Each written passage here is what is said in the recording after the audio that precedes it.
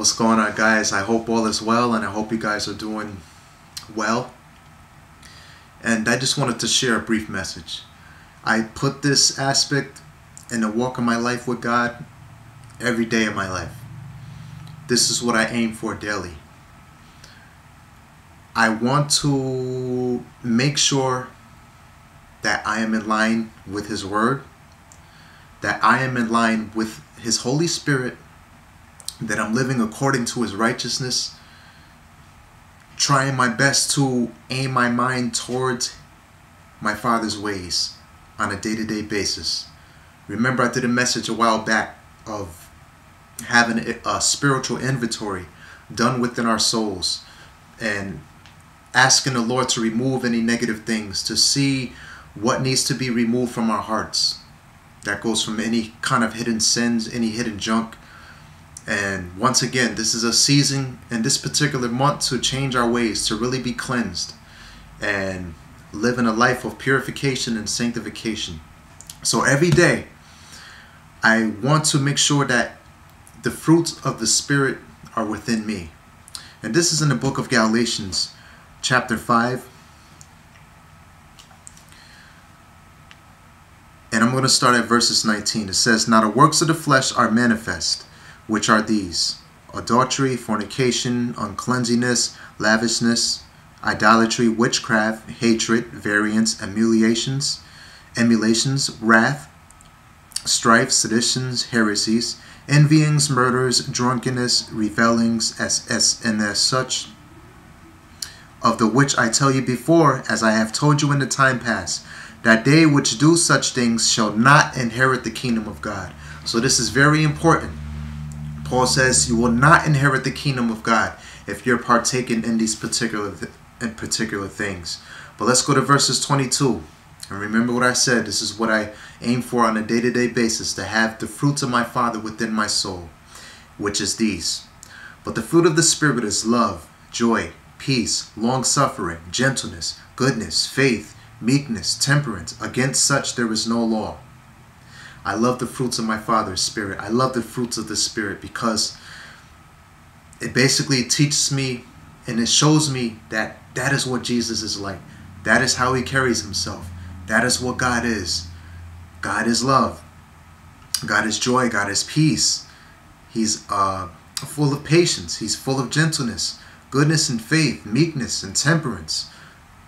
And temperance, which is self-control, is very important, especially in our lifetime. This goes for the regular part of our life, and it goes for the spiritual part of our life.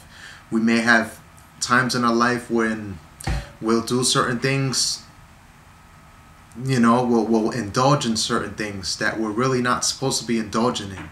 It could be eating, it could be doing something, and it can lead to a form of idolatry. That's why it's very important to learn how to live a life of self-control, to be able to control the things that we do in this life. We got to have our mind in check. We got to have our soul and our bodies in check, especially walking with God. We must be balanced, and we must realize we need to do things in an orderly fashion. Amen? Excuse me for a minute. So once again, self-control is very important. Another aspect we need to focus on is love. I remember I did a message a while back speaking on love. God is love. If we can't have any kind of hatred within our hearts, we need to get rid of those things. We can't walk in hate. We can't do that. We can't, bash our brother. We gotta learn to forgive and learn to walk in the love of Christ as He is love. Amen. So let's walk in love. Let's continue to have faith and let the faith of the Lord be manifested within our hearts and our souls, so that way we can further ourselves in this journey. All right, let's continue to live a life of peace. Live a life of peace. Remove any strife from your life. Get rid of any drama, any poison, any loudness, anything that's distracting you from God.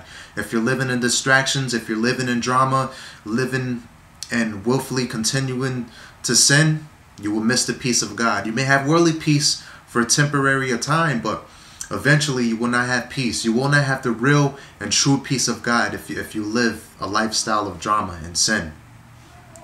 Amen? Long suffering, meaning patience. We gotta have patience. I know it's hard to have patience, but patience is very important. It's also very important to wait upon the Lord, to wait upon His timing. Remember, our timing could get us in trouble. Doing things on our time can lead us in the wrong direction.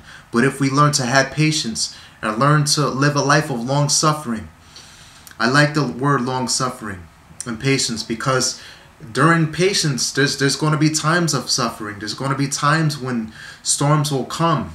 But patience will teach us how to endure through those storms, to endure through the struggle.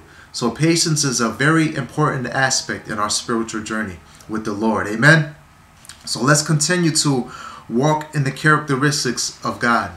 Let's continue to walk in His ways, to continue to be filled with His obedience, so that way we can really make it in this journey with the Lord.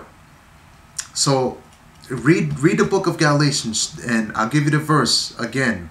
Specifically, it's in the book of Galatians chapter 5, verses 22, and it talks about the fruits of the Spirit. So let's do an inventory check within our souls to see if we have these qualities of God within our souls. And if we're missing even one fruit, let's ask the Lord to, help us to work on that fruit that we're missing in our lives, so that way we can make it all the way with God.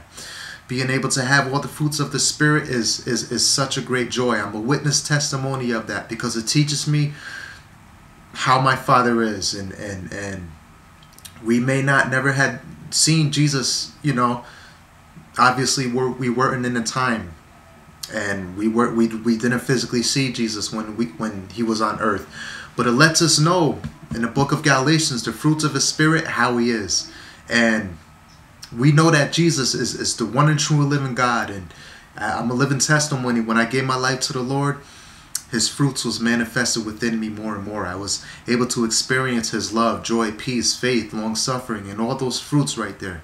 And it's just a great testimony to share with you guys. The fruits of His Spirit is very real, and we must have these in our walks with the Lord. So I just wanted to share that with you guys. Feel free to share this message with others. Also, you can subscribe to my YouTube channel as well.